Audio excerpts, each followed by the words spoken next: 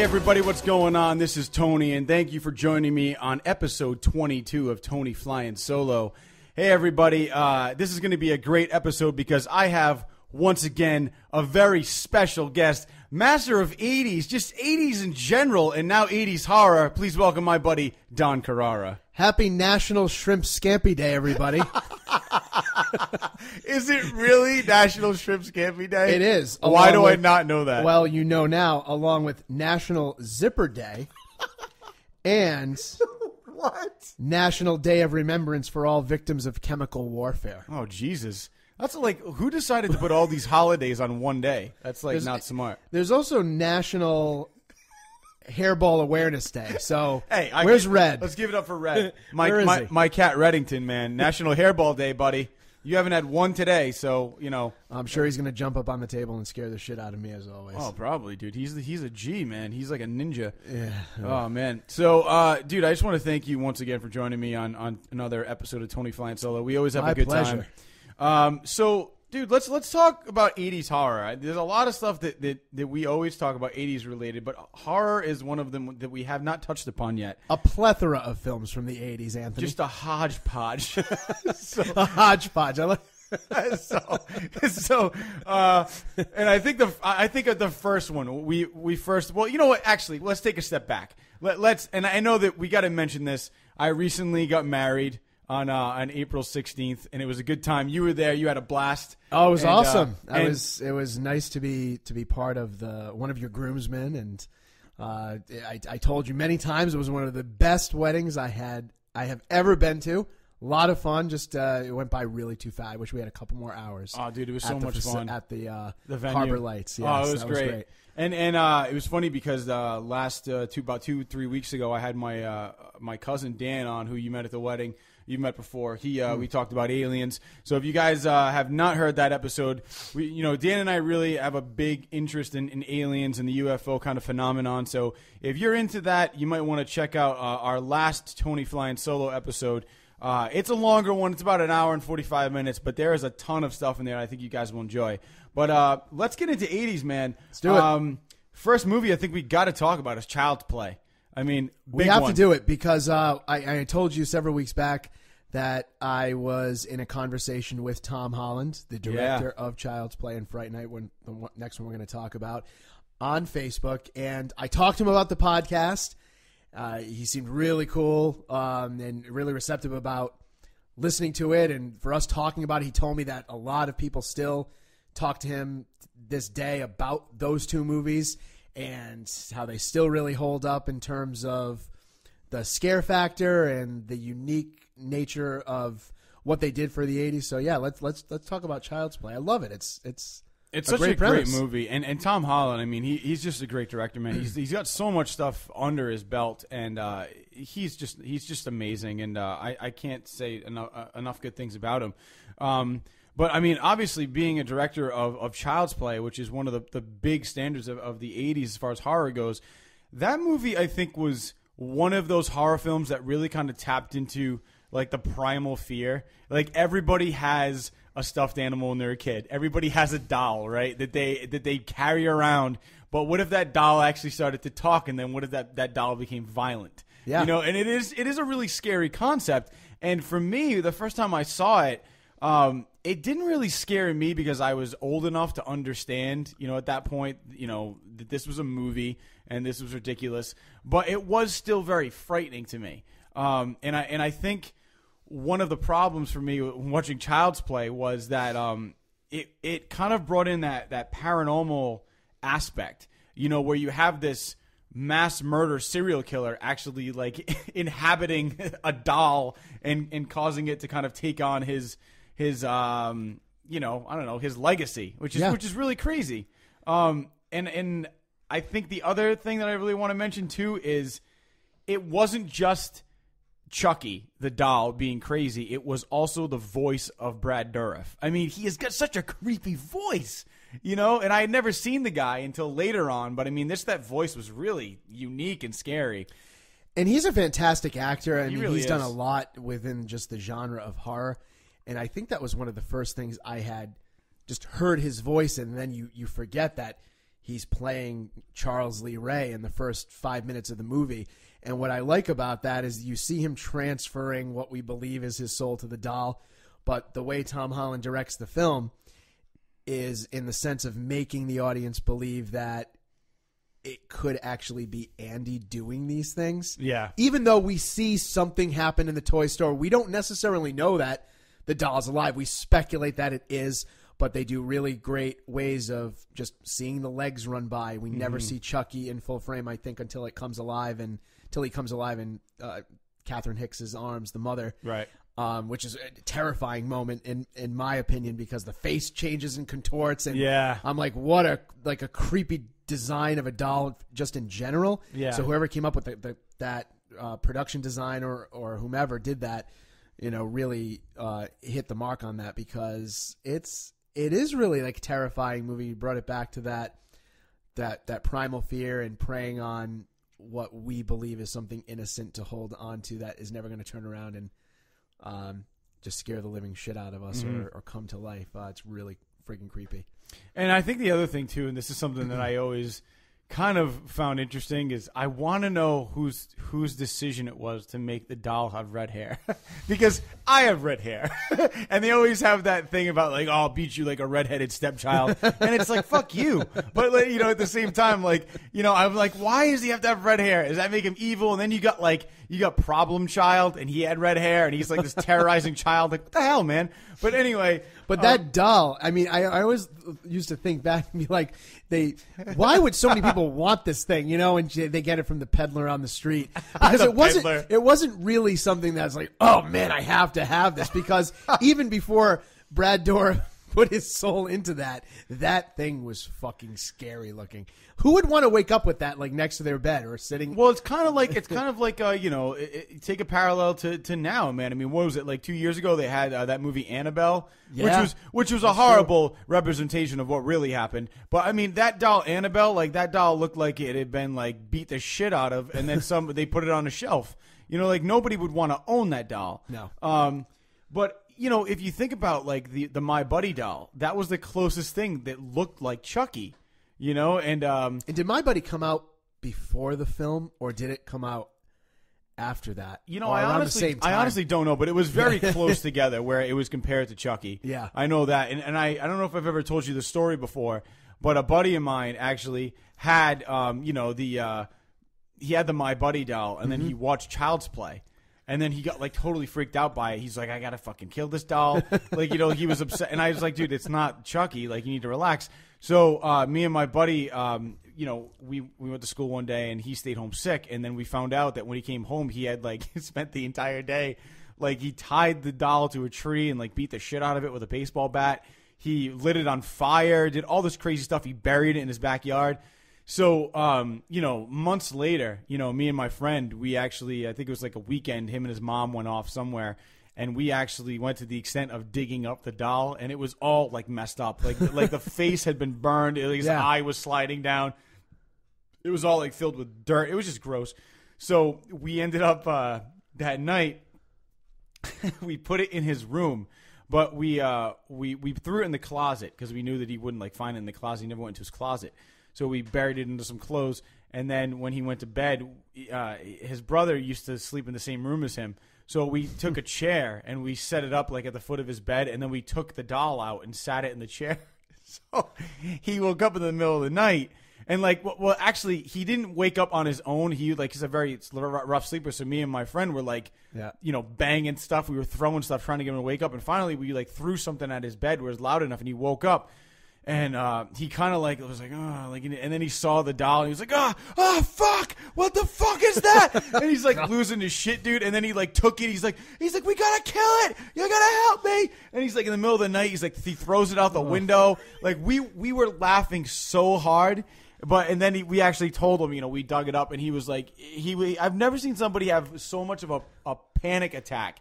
Like he thought this doll was, but it really is a shout out to how big of an effect this movie had on him, making him think that his doll was actually alive, is trying to kill him, You know? Absolutely. It's a primal fear. Let me ask, do you guys actually visit him in the mental institution now?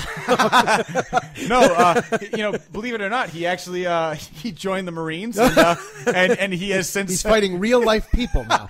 he had a successful career in the Marines for about 8 years, and now he's got a job. So, but okay, that's great. He is not in a mental institution. Made him stronger. As long as none of the enemies are dressed with a hat and overalls, we're in good shape. Because my sister had cricket. Remember cricket? Oh my God, cricket! But you're absolutely right. I mean, there's just something creepy about dolls in general. Man. And you know me, like dolls. I have some issues with that. I have issues with people with the masks on. You do, but it's not. But it's the masks that like are clear. Yes, the clear mask. It just really well. I think any mask. It's like the masks from The Purge. I think. Yeah. But this I have an issue with the mask. a big issue, by the way. You get to know that about me.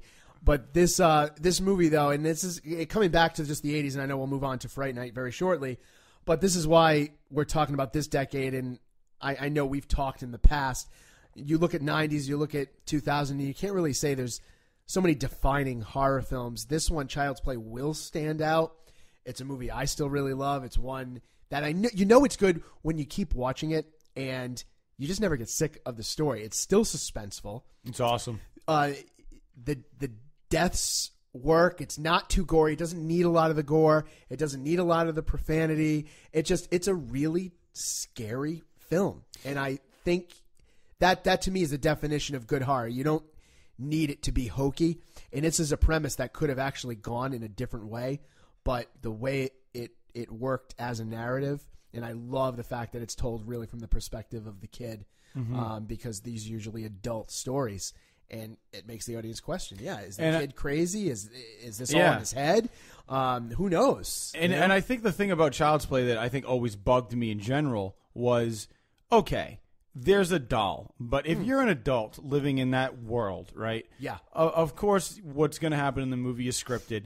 But I think in a real-life situation, if a doll came running at me with a knife, it just kicked the damn thing across the room. And that's the one thing that always bothered me is that this doll was able to actually take down these like adult people. And it's like, you're smarter than this thing. He's smaller. You just kick the freaking thing. But then you think, okay, because this soul of this serial killer is in this doll, is it somewhat stronger? Does it have the strength of the guy? And that's the way I always looked at it. Those are things that were never explained. And that's why it works. And that's why I know like the sequels are entertaining, but they become more of that humorous way. And Chucky has some great one-liners. And he's got a few in the original. And The Bride of Chucky was just horrible. Yeah. It was so horrible. But this one, I think I have to absolutely agree with what you said, that we are dealing with a real person that's inside of there.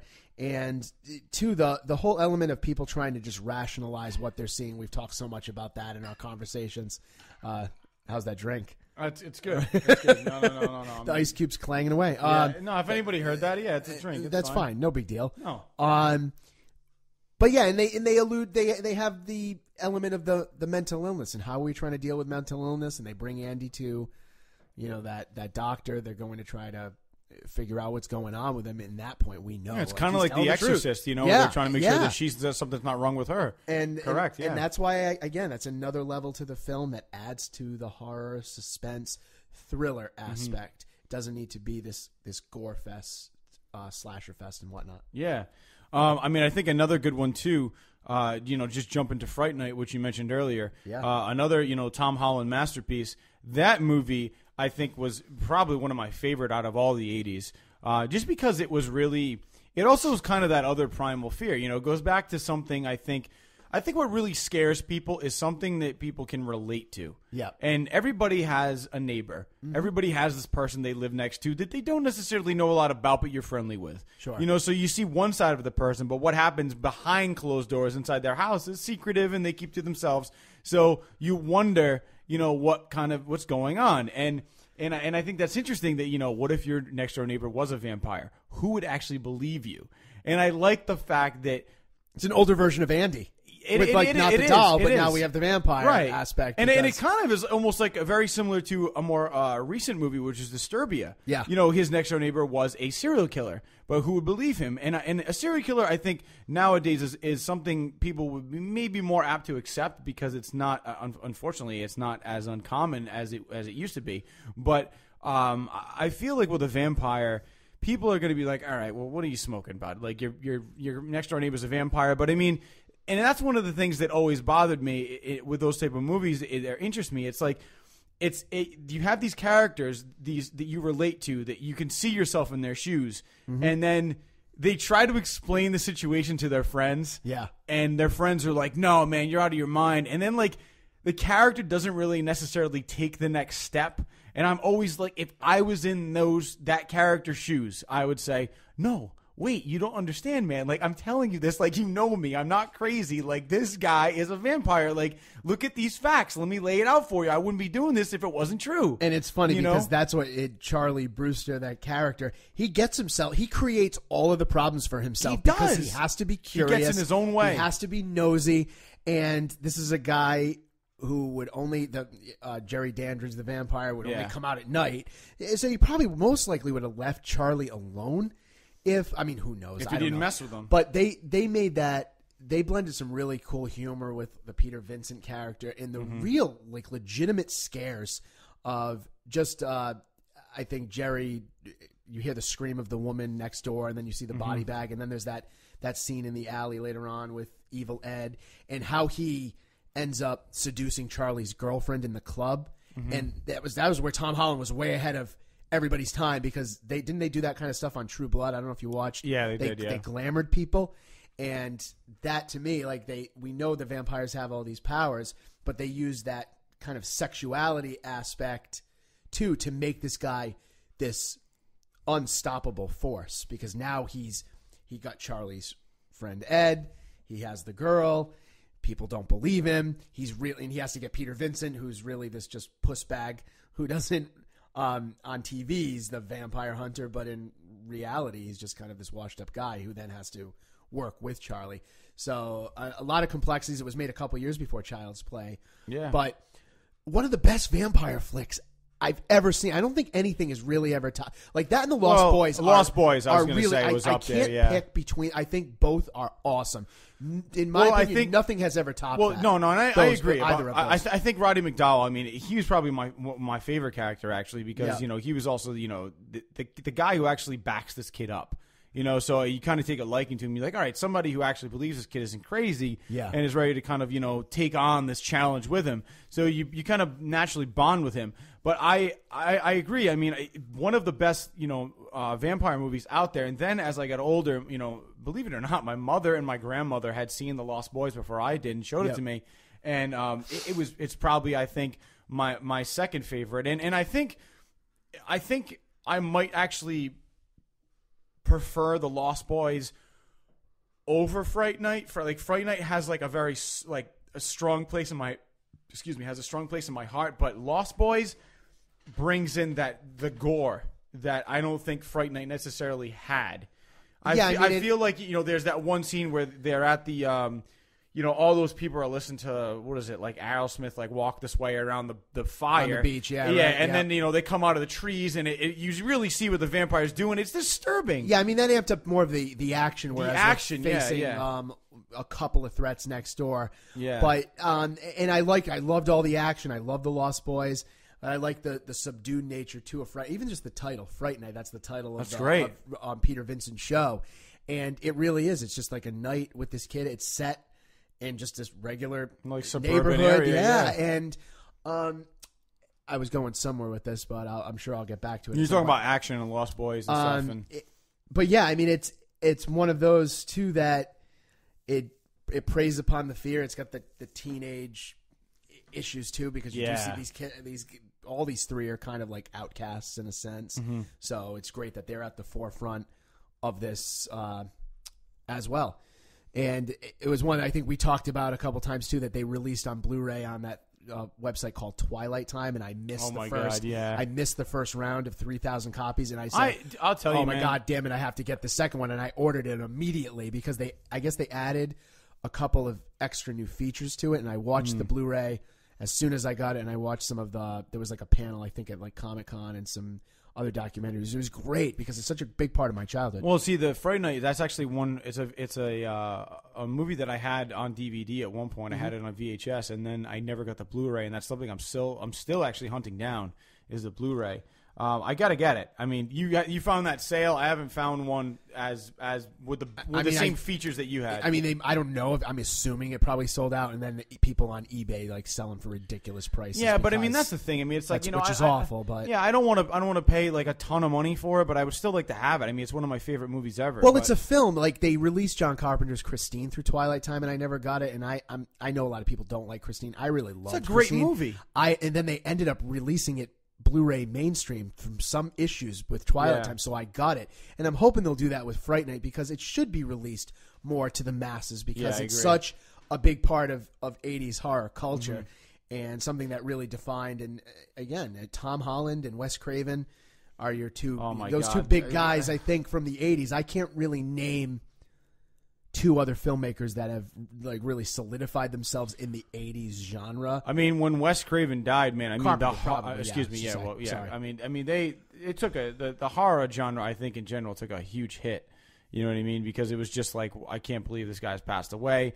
But it really makes you look back at the body of work that these people have done. And Tom Holland, man, even though he's done some great movies, I want to see like more stuff.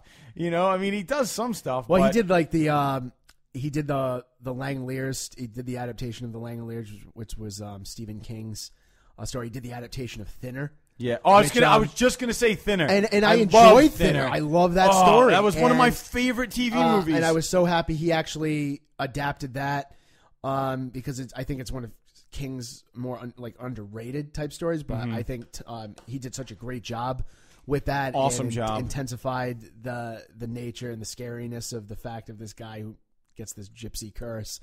And then Tom Holland also turned up in one of the Hatchet movies. It was Hatchet 2. As an actor, I loved it. He was great. It was awesome. So we have to just give you a shout out, Mr. Holland. He's the man. And thank you for letting us talk about your films, and hopefully you enjoy our nonsensical derailment sometimes going off task. But did you know what I found out too? It's in pre-production, but I found out that he's actually involved somewhat with a 2017 release of Jumanji. So nice. I'd like to see what he does with that. Yeah, because be cool. Jumanji is, I think, with the Robin Williams version, it's very like happy, kind of has some dark sides to it. But I'd like to see if he really puts a dark spin on like, the dark side of Jumanji, where Robin Williams comes out and he talks about, he has that really cool monologue where he's like, you think you know what it's like? He's like, what about, he's like, well, you hear something scream. He's like, and then you hear them start to eat, and it's like, and it could be you. And like, what if they eat you alive? And it's just like, I would really like to see like the dark side of Jumanji come out. Do you see what is really scary about that aspect? So, and I know that he could do it, and I'm like beyond psyched to see where that goes, because I think Jumanji could be done again and just be picked up a notch. Yeah. So hey, that would be cool. So yeah, definitely shout out to Tom Holland.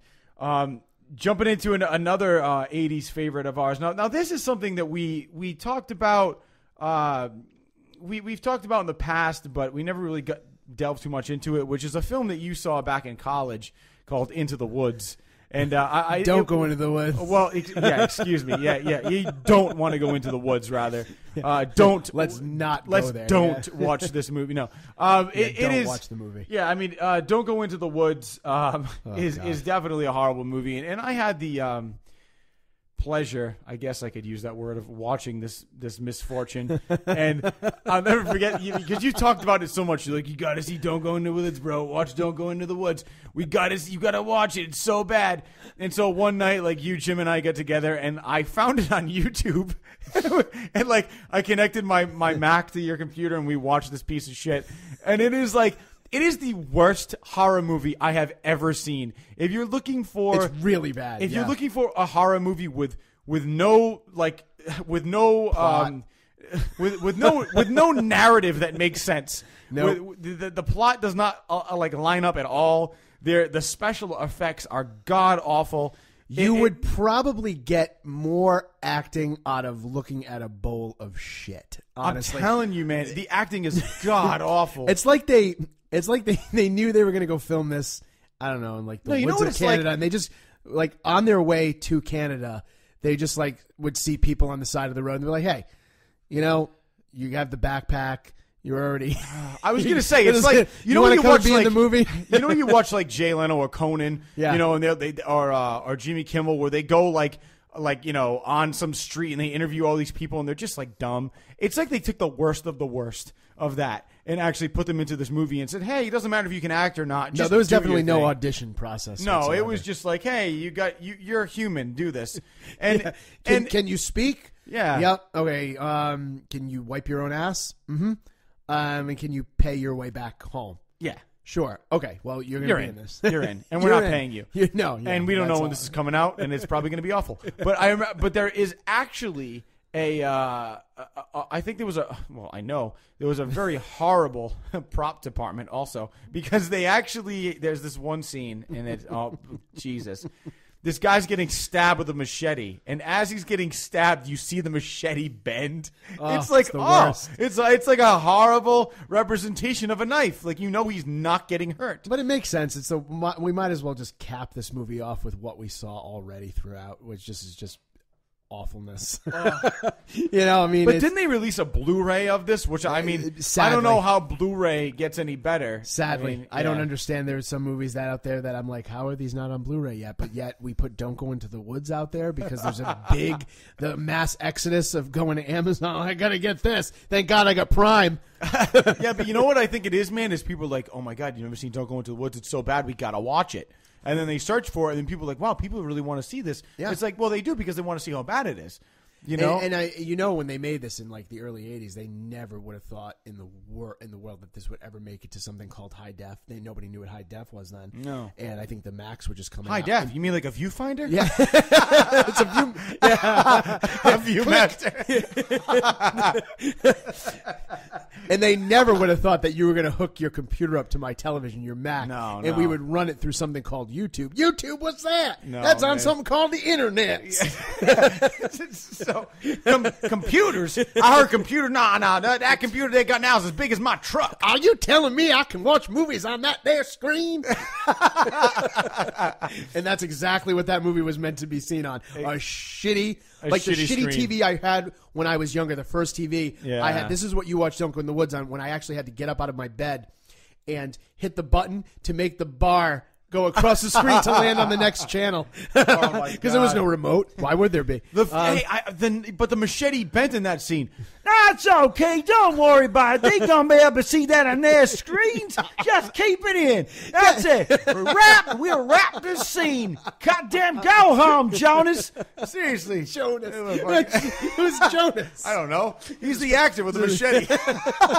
I just pulled that out of my ass. He was the actor, special effects guy, and editor. Good job, Jonas. How many drinks you have when you did that edit? I don't know, maybe about 4, 7. We'll come between 4. We'll come between 5 and 6. My God, 6 and a half. I don't know. Anyway, you know what would have made that movie? I don't even know where that came from. You went to like a different personality there for a second. You know who would have really upped the ante for that movie though? If they got Val Kilmer. Val Kilmer. Love Val Kilmer. Val Kilmer's the man, dude. Yeah, it was early 80s. You know what? I'll tell you one movie that was not in the 80s, but it's worth mentioning. Is there was a movie that I watched with Val Kilmer, and I was like, oh, this looks like a great movie. Yeah. And it was The Island of Dr. Moreau. And I couldn't finish the movie because I was eating. This is weird. Okay, I'm weird. But, I remember that night very vividly. And my mom was like, you can watch The Island of Dr. Moreau. That's fine. And she ordered pizza. And so I'm eating pizza, but these people are, all deformed and, they're doing these weird things, experiments, and the pizza looked like these weird things, and I was totally grossed out, and I couldn't finish my dinner. And ever since then, I was like, there's a movie I've never had the desire to see again. But it was a remake, and I thought I'd check it out, and it didn't do anything for me. And then but Val Kilmer, he went on to do a lot of other good things. I mean, let's just say that. But he hasn't done anything recently that I'm really could say I'm psyched about. No, and not at all. And I really wish maybe like a Denny's commercial, but dude, Val Kilmer gained a lot of weight. He's pretty big. Oh, dude, he's wicked fat, bro. Hey, guys, if you have not seen The Island of Dr. Moreau, check it out. Give it another shot. I did not, but it might be worth it. Are you sure the people you were seeing there, like the deformed people, it wasn't really like you took a step back and you're like, wait a minute, these aren't really the deformed like creatures and animals of the island. It's actually Marlon Brando. Oh, God. Was he? He was. He was in that. Yeah, and that's right. He is a big boy. He is. He is. He's really big. Well, you know that movie, The Score? Yes. He's also in that. Like Yeah. at the end of the movie, and he's like huge. He's sitting in like this dried out like bathtub or something, or some huge pool. Well, it might as well mirror basement. what's going on inside. Just a guy who's just all dried out. I mean, Oh, God. he didn't last very long after that. He's a God great help him. actor. You know, he had his contender moments, and then he just, you know, he got into food, and it happens. But but let's take a step back though, seriously, because the Into the Woods definitely, Don't Go Into the Woods. Don't check it out. I don't know why I keep saying that, Into the Woods. I think I'm just really obsessed with that show. I think you're really trying to like psych people up to go into those woods. You're like, yeah, into the woods. No, it's not the Johnny Depp version. I don't know. I think you know what it is. It's that I saw that show recently and it stuck in my head. Anyway, another movie, one that you may have not heard of, a movie called Scarecrows, which you introduced me to, which was very, very interesting. You know, so I'm going to let you take that one. I'll start with my dad. I love him to death, and he's just big in horror. And when I was younger, like my mother would work nights on some, every other night or something. It was a weird schedule. So he would introduce me to horror when he felt I could watch it, and he'd always have, he'd always make me turn my head at certain parts. Right. So it was like a weird censorship thing, but he knew I could handle it, and we rented that. I don't know. I might have been like 12, and that's a terrifying movie. It really is. It's a low-budget independent film, which some of those are the best types of horror movie out there. It is late 80s. It's 1988. Late 80s, about these group of bank robbers. They're actually on a plane, just on a kind of prop plane. This guy's flying them in there. It's his daughter. They've taken them hostage, and one of the guys jumps out with the money, and they go down to get him. They land in the field, and there's a bunch of field of scarecrows who are actually like alive. They're like the people who used to live on the farm. And I won't go into like too much detail, but it's really scary. Like there's a lot of jumps in this. The scarecrows themselves look really cool. Yeah. There was gore, but it wasn't in abundance. It was more based on scares. The acting in terms of not being any like big names were really good. You're like rooting for these bank robbers who actually are like not all bad people.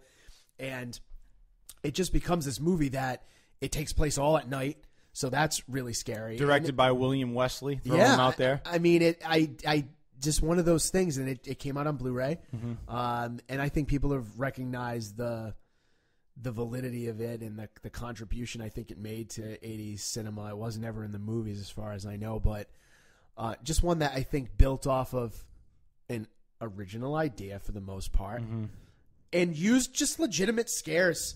And that's all it needed. It just worked. This is a movie that I would love to watch with Jim Kelly, but we wouldn't. I would love to watch it with Jim. Because our friend Jim Kelly, he's a very dear friend of mine, best man in my wedding, one of my favorite people in the world, and this kid means the world to me. But he has this thing where I don't know what it is. I think it comes down to like referencing his childhood, where he was just like. He was scared the shit out of by his mother when he was a kid. Like, his mother used to play these practical jokes, which is really, when you look at it, like, kind of fucked up. Yeah. But, she used to scare the shit out of him, and he's just, like, so susceptible to being scared that we have too much fun with him. And he allows us to. He has this rule. He's like, if you're ever going to scare me, just make sure you get it on tape. That's my only request. And I've done that. But, if you...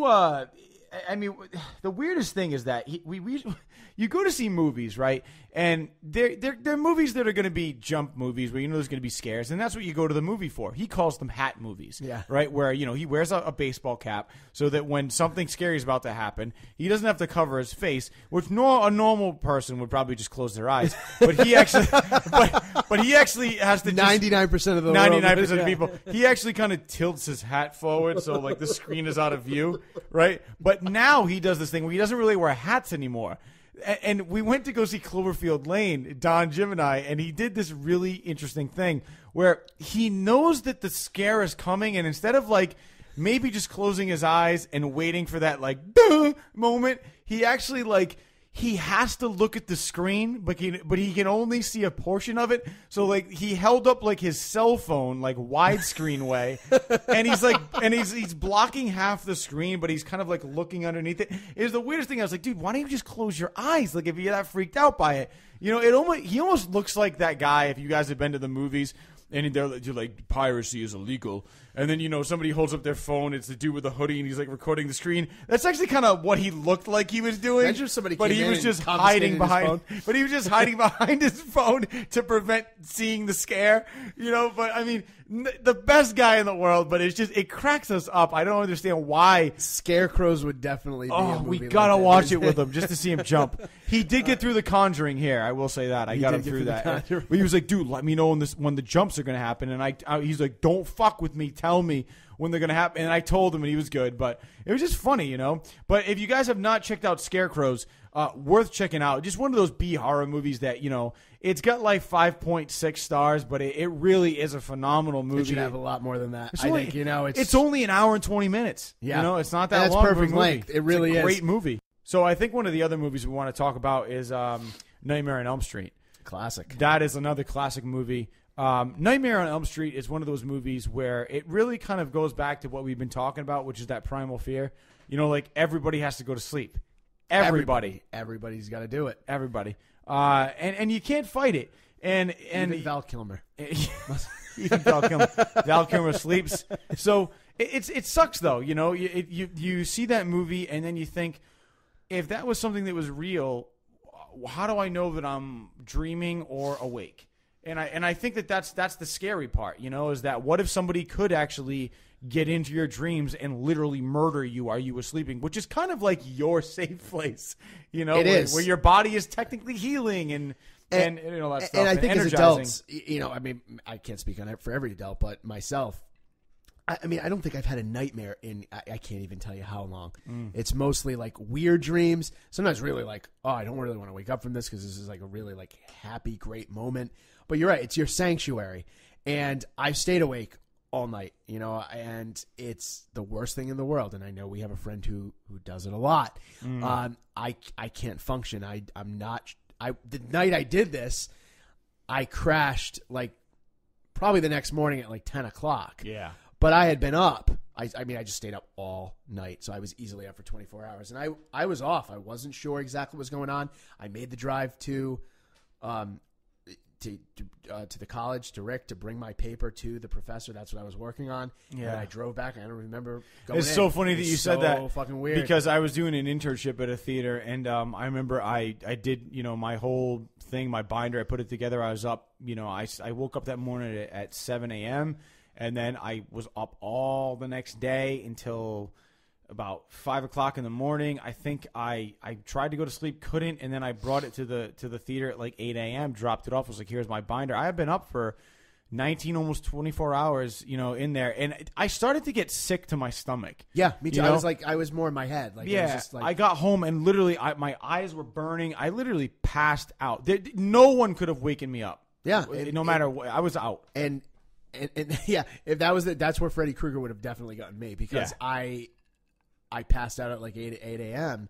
and I don't even know when the hell I woke up, but that's what those movies did a great job of. And like, they did become silly after a while, but entertaining. The original concept, the primary concept is terrifying. I mean, he gets into a place that should be very guarded, and that's where you're most vulnerable, but that's where you should be your safest and most, I think, in most pleasant state, because no one should bother you there. Right. And you're also, these kids are taking Adderall to stay up, because they're like, they don't want to fall asleep. Yeah. And, and I think that's the other thing is it's, you got this guy who not only is into, into your dreams, but he's doing this to kind of get back at the parents who killed him because he technically was a child molester. Sure. They lit him on fire, which is why he's all deformed, and has all these burns all over him. But to get back at the parents, he goes after the kids, which are the most important thing to them. Mm-hmm. So, and it's very disturbing, because these kids necessarily haven't done anything wrong, but they get the worst, and it's this guy with like this claw for a glove. It is so freaky. I know there are always elements to it. Like not even can he just like attack you while you're sleeping. He doesn't even need the claw. No, yeah. He could do whatever the hell he wants to these people, and he does throughout the series, as you see. And it's not necessarily so much of like I'm really scared, like I felt in Scarecrows, and I feel what Child's Play also does, and Fright Night as well. It's more of there's some hokiness to it. There are like legitimate thrills of this movie, and there are legitimate like horror elements. It's definitely the most serious one of the whole franchise, and the concept's great. Obviously, it spawned like 9. It's sequels. amazing. And Robert Englund is phenomenal as Freddy. And he'll always be solidified in that decade. I can't see him as anything else. It's incredible. Like that decade pulled out an icon. What do we really have today? It comes back to what I said earlier with the 90s and 2000s. We have more of like the Marvel that's going on. But horror is, when we're seeing it today, it's more of like independent type films or very limited release that you'll catch when they come out. Mm-hmm. And it just stinks because it's such an excellent genre with so much potential. Yeah, I mean, and he did something in Providence too. It was kind of like a independent film. Wes Craven? Yeah, it was with Wes Craven, but Robert Englund was part of it. I just don't remember. Okay, I don't remember but it was Wes Craven. I just don't remember what the name of the movie was. I'm looking kind of his IMDb right now, and I can't. You mean was Craven? Oh my God, Jesus! Sorry, Oh my God, dude, that's so bad. Oh, anyway, well, let's move on. On that note, I think the next one we want to get into is The Shining. I mean, The Shining is a mother of horror movies, starring the ultra talented Jack Nicholson. Oh yeah, who also got to play the Joker. Let's give it up there.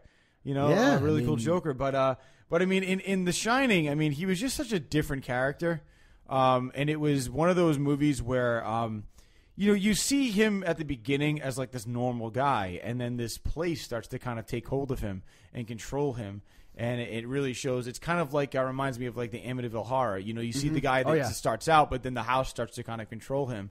And make him do things he doesn't necessarily want to do. Yep. So, a really interesting movie and really interesting character. Directed by Stanley Kubrick, who. I got to be honest with you. Stanley Kubrick, man, he is a baller director, but also drove his actors insane. He drove so many people insane. Well, Shelley Duvall and Scatman Crothers, who played Dick Halloran, made him do like a ridiculous amount of takes until he was like, "How many more do you want from me?" Yeah. And Nicholson would go home and like pass out fall right asleep on his bed because of the crazy ass work days. Well, Shelley Duvall, like he literally drove her to insanity for the amount of takes that he did because of there's that one scene where here's Johnny. Like that scene, she was literally losing her mind, which is why that scene is so awesome. Yeah. And there's a video on YouTube. If you guys haven't checked it out yet, you can literally YouTube it. I think it's like, just look up Jack Nicholson, like Shining pre-scene. There's actually a video of him actually getting like amped up. He's like jumping up and down in a room, getting amped up before he breaks down the door. And they literally had to like rebuild that door every single time he broke it down. And it's funny too, so because it's just like 70 doors. In his performance, I mean, this is what we associate with The Shining, of course, but Stephen King was not. He thought Jack Nicholson was a great actor, but he thought he was not right for the part because. But he didn't like the interpretation either. He didn't like the screenplay, and Stephen King actually wrote the screenplay, which Kubrick didn't even look at. He and I think this other woman decided to take a crack at it, and King ended up saying something about this is about like heaven and hell, and Kubrick's like, I don't believe in hell, and so it was like just a weirdo. But Nicholson was coming off of Cuckoo's Nest, I think, too, and it's supposed to be the gradual descent into madness. And Stephen King thought, while Jack Nicholson's a great actor, people are going to see the crazy Randall P. McMurphy character, and they're not going to necessarily believe that this change is supposed to happen over a period of time. Yeah. But, I mean, that's not what I see, because I saw the movie before I read all this stuff. Me too. And I like what Jack Nicholson does with it. It goes up as one of Kubrick's best. I mean, and you think there's not. It's just not that. I mean, it is paranormal based, but I think there's images that really stick out to you are like, the twin girls in the hotel. You know, and then you got that kid driving his tricycle or his which is bike. a great like tracking shot all through the overlook. It really is. It's so freaky, and that's one of those things. It's like if you're ever in a hotel and you see shit like that, you're like, what the fuck? Like you'd lose it, because of those images that are burned into your brain. They're really freaky, and I think that there's even a couple things like I think it's 60 Seconds to Mars, which is Jared Leto's band. Mm-hmm. There was one of his biggest singles that ever came out, and I honestly, because it sounds weird that I'm saying it's his biggest single, and I don't remember the name of it, but they actually play off The Shining, the video. Oh, really? There's like the whole hotel thing with like the twins, and then these weird things in rooms and images, and it's really creepy. Which is interesting because of the characters that Jared Leto has gone on to play. You see like how these images have instilled these things in his mind, and he's going on to actually play the Joker in Suicide Squad, which is coming out. So interesting. But, you also have a director, Stanley Kubrick, who you see The Shining, and then you see other movies he's done. Stuff like Eyes Wide Shut with Tom Cruise and his, former ex-wife, Nicole Kidman. That was a strange-ass movie, right? Yeah. I mean, all these weird imagery and these people and these weird masks and these nudity and all this stuff. And it was really, like, kind of, like, broke records as far as when it was released because Tom Cruise and his wife were naked together. And then he does a movie like AI, which, weird, AI was actually supposed to be directed by Stanley Kubrick, but then Steven Spielberg did it because Stanley Kubrick passed away. It was ridiculous. Until his eyes were officially wide shut. Right? Is that what you're trying to say? Jesus Christ.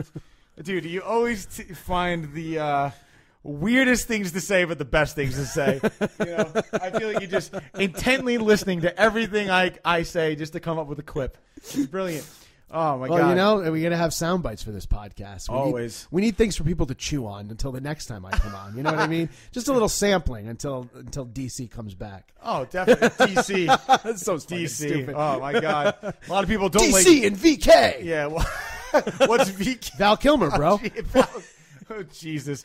See, Val Kilmer. A lot of people don't like DC, man, because it's not Marvel. Yeah, that is true. And if they see I just snorted. And if they see the newest Batman, they'll see exactly why. Yeah. But Val Kilmer would actually. What?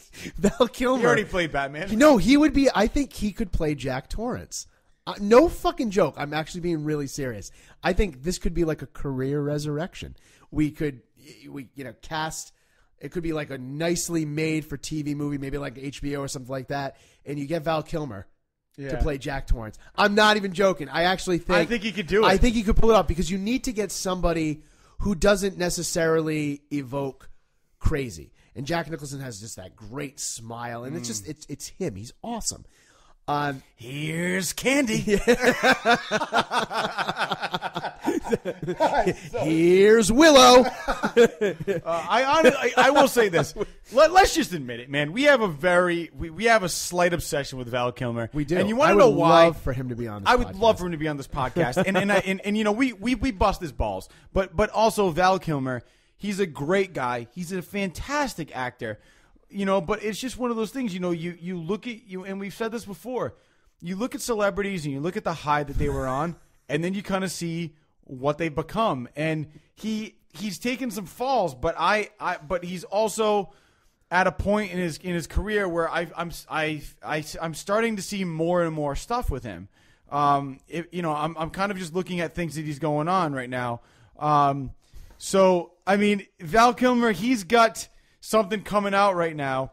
It's post-production. It's already been filmed. It's called The Snowman. So I'm interested to see what's going on with that. Oh, it must be the sequel to Top Gun. That must be his son. No, that's actually Snowman, called, Iceman. Actually, it has been announced that Top Gun 2 is actually taking place. Now, Val Kilmer originally said he was going to be in it, and we mentioned this in a previous podcast. He then backed out of it, but it is on his IMDb as being announced. So, but there's been a lot of rumors that he's actually in it. Yeah. So I think that him backing out was actually another rumor that kind of spread like wildfire. But I don't see why he wouldn't be in it. Why he wouldn't want to resurrect that character to some extent. There's another movie announced. I don't know if it's actually legit or not, but it's called Mark Twain and Mary Baker Eddy, where he's playing Mark Twain. That is like a legit. I think it's like a TV type. I heard about it, but I didn't know if it was actually still happening. And then there's another movie that was already done called Weightless. And that's actually a 2016 movie. Well, it's clearly not about him. Oh, Jesus. Oh, my God, that's fucked. Oh, that's fucked up. What? That was too easy. That was too easy. I didn't expect it to go there. But I would love to see him. I would love to see him come back and do some great stuff, man. He's he's ultra talented, and I think the movie for me that really blew me away was when he did The Saint. The Saint is a great movie, and he does a ton of accents. He's extremely believable, and you get to play like 5 different characters. And that's a dream role for an actor. You get to play 5 different characters in one movie and really get immersed in those characters. I thought he did a great job, and I really loved that movie. So I hope he comes back and does some great stuff. Yeah, he was a real genius in that movie. He was, man. And speaking of, I totally missed what I did. No, I saw what you did. Jesus. So he real genius. Shout out. It was a great movie. Another one of my favorites. I think another movie that I just want to jump to as far as 80s go is going to be Poltergeist. Poltergeist, man. Paranormal. All over it. I mean... Well, especially, too, because, 4 of the actors in it are now ghosts. Jesus. Well, I'm just saying that They are. Yeah. You have Tangina. Tangina. The girl, unfortunately, died at a very young age. The other sister in Poltergeist also was killed. She was killed? Yeah, by her boyfriend. And, nice. right after that movie came out. And then it was the, what's his name? The guy with the white hair? The Amish, hat. Yeah, I don't know. Oh, yeah, he did die. Name's called. He's gone too. That movie though is definitely. I think they did that remake recently, which was a piece of trash. I haven't even gone to see it. No desire. No desire. But I mean, one of the things about Poltergeist that already interests me is the the intelligence of the parents. There's this one scene in Poltergeist that always disturbs me is, they have her on this tile floor in the middle of the kitchen, and the husband comes home and they're like, honey, watch this, it's really weird. And they put her on the floor and she slides across the whole floor, and they think it's like a game, and they're like, oh, it's, and I don't know, do they think it's magnets? Maybe, but for me, I'd be like, we're fucking moving. That, fuck this. And they're treating it like it's a game, and they have no idea that it's actually some kind of poltergeist in the house that is trying to gain their trust and come into their See, my child would love that going across the floor. She'd be like, again. But I mean, but that's because you're there and you're laughing and accepting that it's a game and it's not something that's considered dangerous. Yeah, and with something like that, I mean, that's scary shit. To me, it is. But again, they're trying to make reality of it, because that's what people find a rational situation. That's what people do in those situations, as much as they want to find a real reason why this is happening. Well, as much as they want to believe in the afterlife and that type of shit and ghosts, whether they're benign or malevolent, there's always that realistic side of our brains that are trying to make sense of what we're seeing, because even though we believe it, if we see it, we just say, well, it can't be that, because it has to be something else. Because or if we're thinking that if we were to see something, it would be much more apparent that it was a ghost, and that's why we turn that side of our brain off if it's something if it could be something else, without a doubt. Well, there's also, I mean, Poltergeist is kind of like the extreme. I mean, it starts off kind of slow, and the next thing you know, they got some rope going through a portal. I mean, that's I mean, talk about portals. I mean, that's ridiculous. That's insane. That's ultimate ghost paranormal shit. But I mean, to have somebody actually, you're pulling people through a portal with some rope, that's deep, and that's scary. And the creature at the end, the beast at the end, it comes out. And there was an original design for the beast that looks completely different. It was actually a design, you can find it online. it was actually more of like a human looking face. It looked like a little like Anthony Hopkins, and it was like I swear to God, and it came through it came through the door. Oh no, I've seen. I guess Spielberg thought it looked a little too. I don't know if it was like cheesy or it looked too human like. Mm-hmm. So they decided to go with more of that. I think it's like that white weird thing, the thing that looks like it's like fringe type things coming off of it. But it's one of those too, like not necessarily terrifying and going back to like Child's Play and Fright Night and Scarecrows and all that, but terrifying in the sense of we're dealing with ghosts, and it's a questionable type of field. I think more people are into it now, but it's a world we don't really know a lot about it. So that was, I think, an important concept to do in that time. And Spielberg too, at just useless piece of trivia, was filming E.T. in the same neighborhood. Yeah, he was. Yeah. So a lot of people actually think he directed Poltergeist. No, he was a producer on but it. a lot of people think he actually directed most of it. Yeah, he just didn't give the credit to himself. But you can look at elements of that and definitely see like how this. Well, I mean, there's Spielberg. I believe. I think it was there's something about that scene in the mirror where isn't it like his hand, or it's his hands that actually go on the face. Yeah, Spielberg you're right. Where he starts to rip apart the face. Yep. And I always thought that was really like disturbing too. I don't know. I mean, the whole paranormal thing has always had an interest with me. And I think it's because of movies like Poltergeist and because of, seeing things like Child's Play and, the soul going into the doll. And all these things are very, very scary. And you and I think, share an interest in that. Like we've gone ghost hunting and we've seen things or heard. We haven't really seen things, but I think we've heard things that we can't explain. One would be the Hornbein School incident. Yeah. And I think just to briefly talk about that and very quickly, there's a school where a lot of people, it's a one-room school where apparently they give tours of the one room. And when you go in, you can see this one room and see, what the classroom used to be. And it started in the 1900s and it closed down in like the 1970s. But you can go and see a tour of it, and it's a historical location. But, people have gone by and heard or seen a class in session, which if I had seen that, I probably would have gone home and killed myself. And then there's a lot of other, they hear like a bell of the school ringing, which would make me want to kill myself too. I mean, these things are just not normal, but they're walking by at night and it's cool. It's a class in session at, 11 o'clock p.m.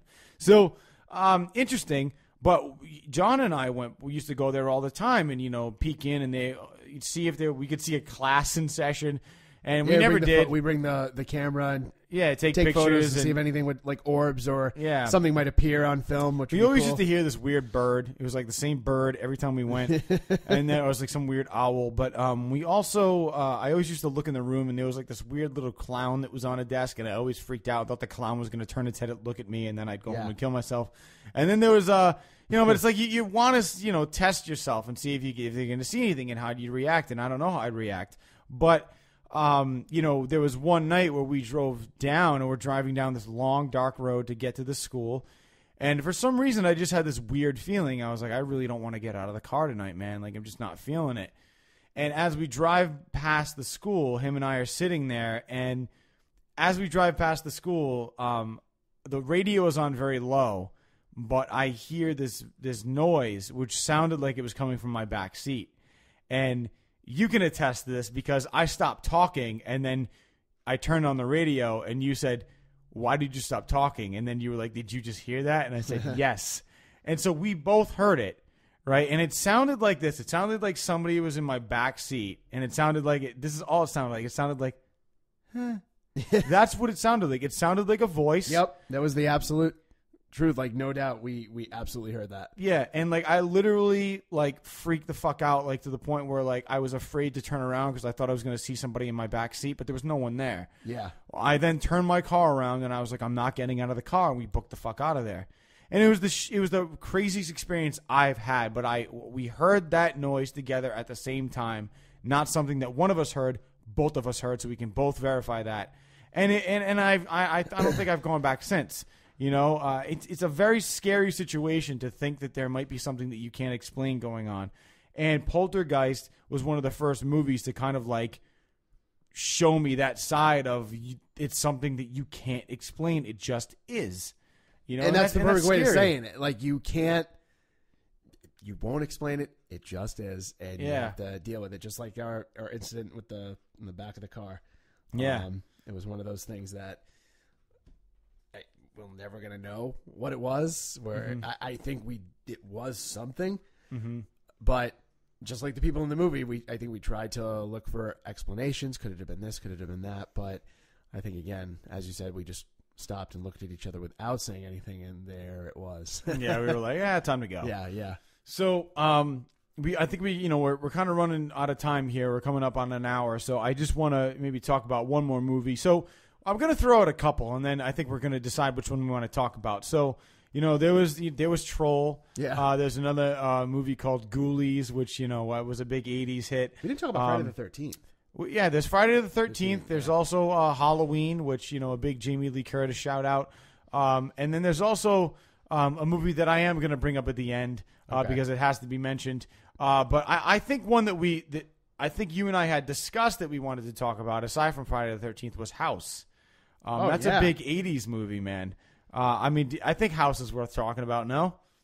Let's talk about House. Yeah, what a great movie. About House instead of Friday the 13th. Everybody knows Friday the 13th. Everybody knows Friday the 13th, but I don't think a lot of people have seen House. No. There was House and House 2. We need to watch that the next it's time we get such together. a good movie, dude. We need to do that. Yeah. Because I haven't seen that in so long, and I'm going to get excited talking about it. So I really love that movie, man. It was one of those 80 movies that I saw kind of like, on the cusp of, was I old enough to watch it? Maybe not. But it's just a very, very interesting movie. One of those movies that I think also kind of tapped into kind of like the paranormal aspect. And then it was also like that guy who was like the Vietnam, his friend that I think died in Vietnam that was coming back to haunt him. It was the big enemy at the end. Yeah. It was such a good movie. The swordfish comes alive on the wall. Exactly. Yeah. That was a great movie, man. Go ahead, man. Go ahead. No, it was just was elements of it were comical, but I don't know. I think it tried to be more like a black comedy, I think, or a horror comedy blend, I should say. But the fact is, you had this guy in there who's seeing all this shit, and he's probably who's going to believe him, and he's this writer who's, I think, is trying to write the story about his experience in Vietnam and get away from the horror elements, but then he can't get away from the horror elements in this house. Right. So looking at it now as an adult, there's definitely a lot of metaphors that are happening there, and definitely some deeper themes in the sense that, he can't escape what he's known for so long, and could these things that happened to him in a way try to tell him something about who he is as an individual. But the ending, when the guy comes back from Vietnam, was to me one of the more scarier elements, because you don't expect it. And the makeup jobs and special effects were really cool. I think it was the guy who directed Friday the 13th too. I'm not sure. Well, the director of it was Steve Miner. Steve Miner was great. Okay, yeah. I don't think it's Friday the 13th. No, but maybe he did a Friday the 13th. I thought it was the director of the first. Maybe it was the producer. Well, then also George Wendt was in it too. Oh yeah, Norm from Cheers. And he was awesome. It was awesome, man. He was great in that. He was the neighbor, wasn't he? They had to do that thing in the closet. Yeah, where there's like, all right, you're gonna shoot this and whatever. That something comes out of the closet. Wasn't he also in that weird? Wasn't he also in the Masters of Horror, where it was like it was called The Neighbor, The Family? The Family. Yeah, that was good. That was a good. I don't one, want to man. spoil Masters that on of here Horror. for people, but that was a really good episode. I know it's the thing about him though, Matt. It's one of those things where you know this guy from Cheers, so when you see him in this, it was so different. And it was such a cool twist. As shit. There was a cool twist. Yeah, I don't want to spoil it for people on here, but they should see that. The Masters of Horror.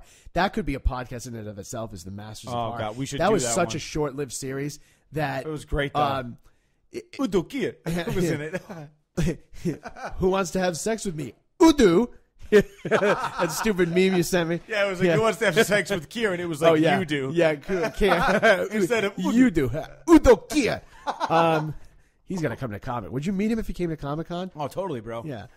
He's the man. He's like, hello, my name is Udo Kia. And I'd be like, yeah, I need you to sign this because he's like, he's like, who wants me to sign this? I'd be like, I do. And he's like, you do. And I'd be like, Udo. Me? No, you.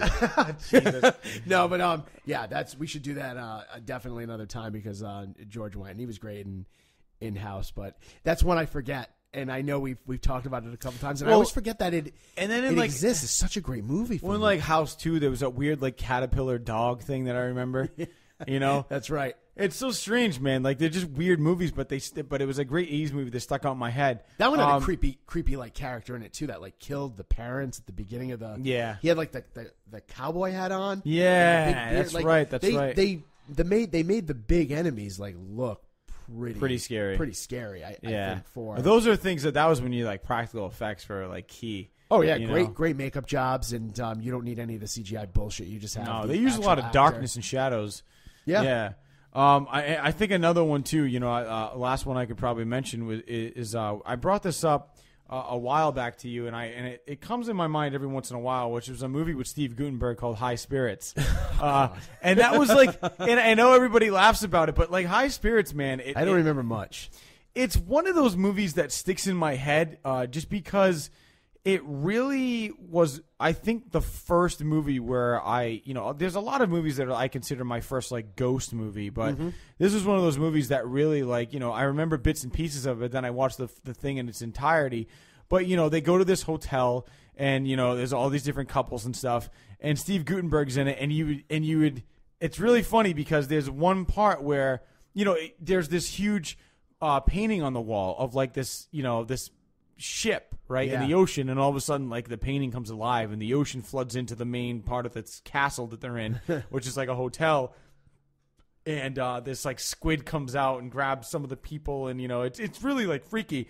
And then there's also there's a scene where Steve Guttenberg every night in his room sees this reenactment of this like husband chasing after his wife and murdering her, and the person getting murdered is Daryl Hannah. Yeah. And the guy chasing her is Liam Neeson. It's like one of Liam Neeson's first roles ever, because the movie came out in I think it was 1988. Yeah, 1988, High Spirits. It is a PG-13 film. It was directed by Neil Jordan. A lot of great other people in it. Peter O'Toole was in it. Daryl Hannah, Steve Guttenberg, and then there's a couple other people. I think that so Daryl Hannah gets taken by Liam Neeson every single night. Yeah, I guess if you want to go there. You know who else was in it? Jennifer Tilly was in it. Like, it was one of her first roles too. But Peter O'Toole, I remember now. Hey, Jennifer Tilly also was this voice line in Bride of Chucky. Oh, there you go. Good call, buddy. But I will say High this. Spirits. We should watch that. I haven't seen that in years, man. I completely forgot about that one. It's a great movie. But and it's interesting too, because like, Steve Guttenberg like has sex with Daryl Hannah when she's like hot, and then all of a sudden like he wakes up the next morning, she's like old and crusty, and he's like, oh. And it's just like, she's like, kiss me, and he's like, oh, I don't want to. Your breath smells. It's really like awkward. But then like something happens and she comes young again and whatever, because he saved her, and it's happy ending. And you get hot Daryl Hannah, not like plastic surgery Daryl Hannah. But anyway, hey, it's definitely a great 1988 movie. Check it out. You probably will not regret it. I think it's a great movie. It's what does it have on here for? I want to see what it has for stars. And then if High Spirits is not at your local Amazon, you could always order Don't Go in the Woods, because I guarantee you there'll be a lot of copies of that. Actually, I disagree. You can watch now live if you have Amazon Video for $2.99, and it has 5.7 out of 10 stars. But nice. Whatever. Only an hour and 39 minutes. That's a great thing about older movies, man. They get to the point. They do. We don't need these 2.5-hour movies, 2 hours and 45-minute Batman versus Superman movies. We don't necessarily need a ton of avant-garde type of filmmaking, and it's like, oh, let's see how I can impress this people with a 15-minute shot of my penis. Yeah, seriously, I'm all set with that. It's just, I agree with you. They got to the drag it out. They got to the point. They had interesting storylines. They had your great actors of the 80s, like your Steve Guttenbergs and Daryl Hannah. Awesome, man. Liam Neeson, who's also transcended that time into going into Liam Neeson no longer chasing after his wife and murdering people. He's actually murdering people and taking in all these cool movies now. So yeah, I will find you and I will kill you. And then I'll throw you in the painting. Stupid. Well, I will say this. We've talked about it a ton, but Don and I have not seen this. It was either do this podcast tonight or go see the movie. But there's a movie out right now which you guys should check out called Green Room, and it's actually starring Patrick Stewart. I don't really want to tell you anything about the movie. I want you guys to go on YouTube. Go on IMDb, wherever you can. Just look up Green Room. We have to go see that. And check out the trailer for this. It looks phenomenal. So far, as according to IMDb, it's gotten 7.5 out of 10 stars, and it just opened tonight. The other thing I do want to do is check it out on Flickster, too, just to kind of see what Rotten Tomatoes is giving it. Because Rotten Tomatoes has a pretty accurate reading of what movies are getting, and I'm interested to see if it's different. Okay, wow, this has got a critic score of 88%, and a user score of 84%. The few things I read said it's a very, very well done thriller. It's got some I mean, there's not a lot of actors that I think you would know. A lot of people are doing some independent stuff, but Anton Yelchin has been in a lot he's been in some stuff. You guys would know him if you saw him. I'm trying to think of Star something Trek. that he was in. Star Trek. Thank you. He was in Star Trek Beyond. He was also in Broken Horses, and then if we go back a little bit, there was a movie called Burying the X, which didn't do too well, but if you guys have seen it, you know who I'm talking about. Anyway, check out the Green Room. Other than that, I think we've covered enough for this episode of Tony Flyin Solo. I got to thank my partner in crime here for joining me again, Don Carrara. So thanks a lot, man. Oh, no worries, buddy. This was awesome. For jumping on. Looking forward to our next one, maybe Masters of Horror. Yeah, Masters of Horror might actually maybe the be Green a cool Room one. if we go see the Green Room. We'll talk about the Green Room regardless, because I know we're going to check that out. Yeah, we definitely will. So that about does it this episode for Tony Flyin Solo, guys. Thanks for joining us. Make sure you continue to check out Redbeard Podcast. Cooley and I and Don are going to be checking out a lot of cons coming up. We're going to be hitting up Boston Comic-Con, New York Comic-Con, Rhode Island Comic-Con in November, and also in August, I believe, or it's July or August. I'm going to look at the dates again, but it's going to be Walker Stalker. Yeah. So make sure you check that out. Keep checking us out on Twitter, and we'll catch you guys later. Have a nice Arbor Day, everybody. Take it easy, guys. Later.